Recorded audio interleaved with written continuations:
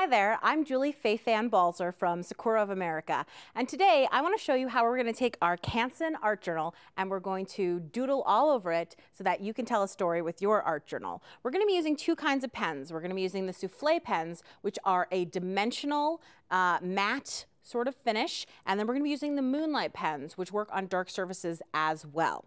So the first thing we're going to do is I am going to doodle my basic face structure. And how I'm going to do that is I'm just going to draw a big sort of U shape.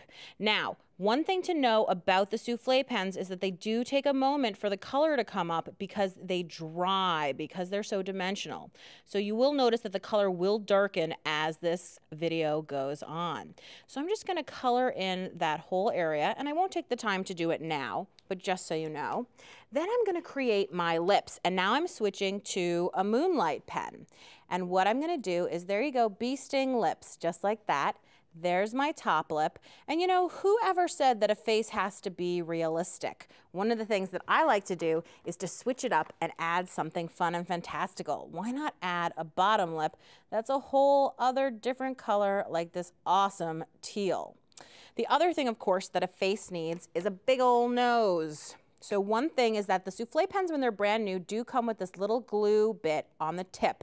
You simply remove it and discard it, but that's what helps keep it, you know, nice and wet for you when you're ready to use it. So the nose is just going to be a little curvy line like that.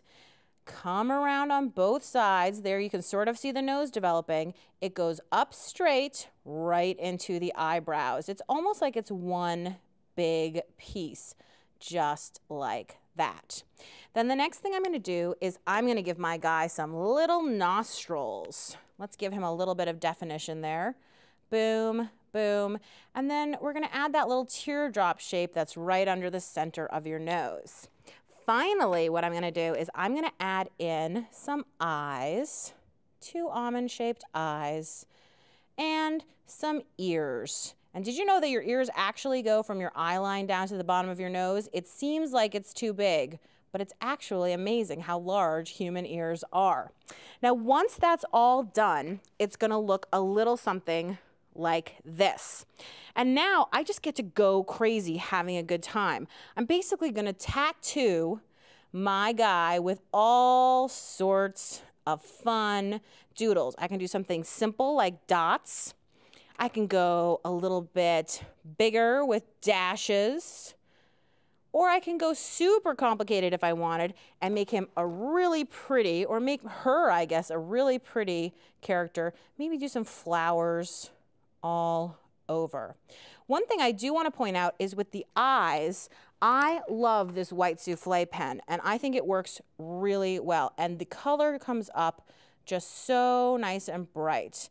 And what you'll see, because I have one here where I've already done it, is that the eyes are nice and bright because of that white pen. So all I'm going to do now is, in my natural handwriting, I'm going to ask you to help me tell a story. So there's my big S, and then I'm just going to continue writing out the word story, and then I will finish it out. There you go, just like so. And the white pen that doesn't look so white right this second is actually going to transform before your very eyes and become a lot darker and richer as it dries. And eventually, I'll finish that writing. I'll do a little neck, maybe with one word here. And what I'll do is I'll build the rest of the body made out of words. And here's the final cover, which I think looks beautiful and encourages everyone to tell a story with their art journals and their Sakura pens.